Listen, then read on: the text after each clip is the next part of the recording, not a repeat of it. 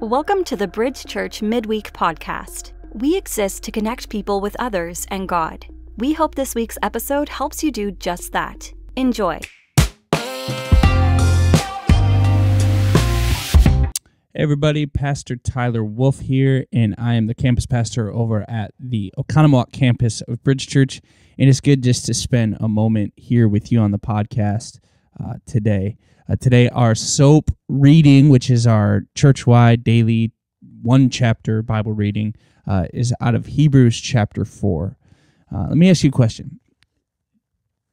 Do you make your bed in the morning?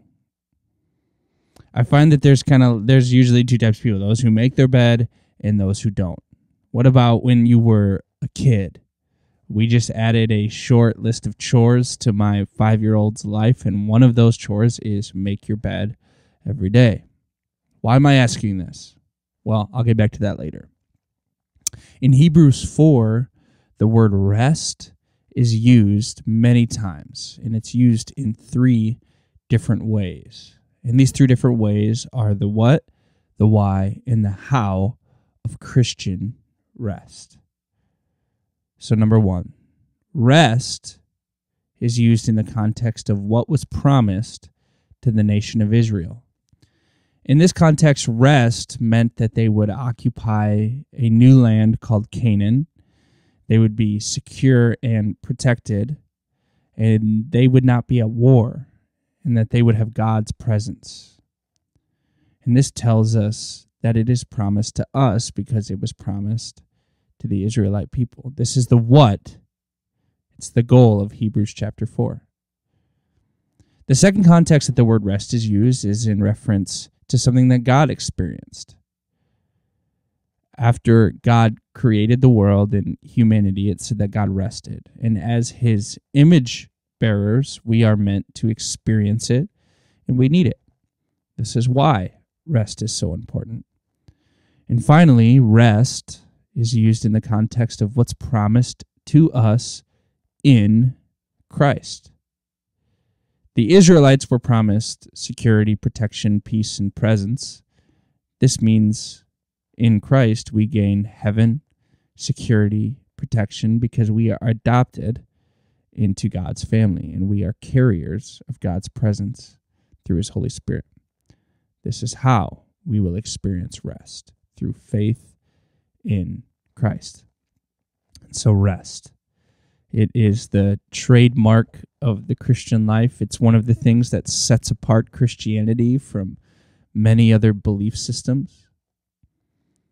Now, in Hebrews chapter 4, verse 11, we see an interesting paradox. It says, "Let us therefore strive to enter that rest."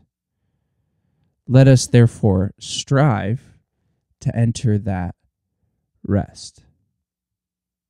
It's interesting. Those seem contradictory. So how do you find rest? Just physically, like in your everyday life, practically. Is there any type of work that is restful to you? Because I find oftentimes the things that make people feel restful aren't actually innately restful, but they still help people find rest. My wife and I, we experience rest very differently. And there's some people that find certain types of work being restful. Maybe you're the type of person that feels very rested by organizing your basement or by cleaning your house. I'm not that person. Other people find rest by literally running or through exercise or through golfing. And so what might be restful work to one person might be not restful to another person. And I think it's helpful to think about Hebrews 4:11 in this way, is that sometimes the work of the Christian life is restful work, and so work to be rested. This is described in a different way in Philippians chapter 2, verse 12, when it says, "We work out our salvation with fear and trembling." There's a theologian named Bruce Barton that puts it this way: we need to strive to obtain what is ours by promise, but not yet ours by experience. So if I tell you that I promise you that if you come over to my house that I will make you the best steak you've ever had, you can't complain about being hungry if you choose to stay home. If we ran into each other on a hike and I told you that a half mile up the trail is a beautiful waterfall, you can't be upset about not seeing it if you don't hike that last half mile, right? You have to work to find the reward. And plenty of people will say yes to Jesus, but do not grab a hold of the rest that he promises because they're not willing to take the steps towards that promise. So am I saying that we have to work to earn God rest for our spirit? Absolutely not. The point is that the striving of the Christian life is to be intentional. It does require effort. It does require work, but this is work that is restful work. I quote him all the time, but Dallas Willard says that God is not against our effort. He's just against our earning, if that is the goal of our effort. And over the years, I have met so many faithful followers of Jesus. Some of them get up very, very early and sacrifice sleep to abide in Christ. Some work very, very long and hard days in the ministry. Some receive very little thanks for their work or praise for their faithful devotion. But yet, these people are marked by rest despite all of their work. This is because the work to grow closer to Jesus is restful work if we do it without a heart of earning. And so I do wonder if maybe a good way to think about this is like making a bed.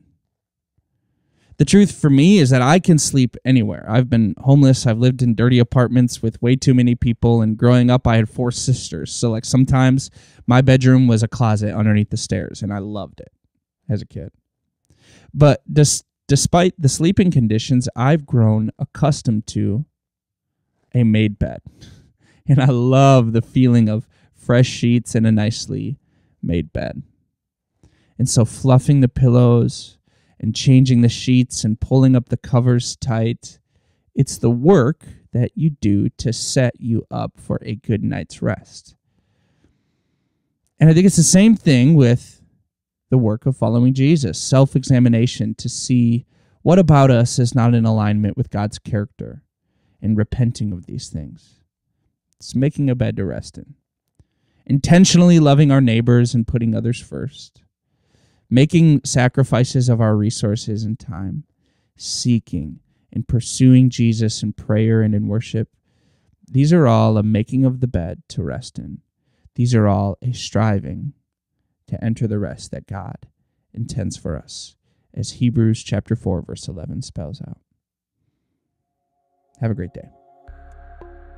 Thank you for listening. Connect with us online at bridgechurch.net. Have a great day.